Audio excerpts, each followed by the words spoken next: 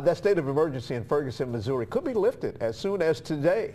Protests last night, marking the anniversary of the death of Michael Brown, were much calmer. Meanwhile, St. Louis County Police released the surveillance video from Sunday night. Investigators say this footage shows 18-year-old Tyrone Harris Jr.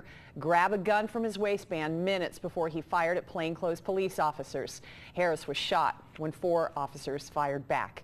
He's in critical condition right now, and he faces several charges, including assault on law enforcement.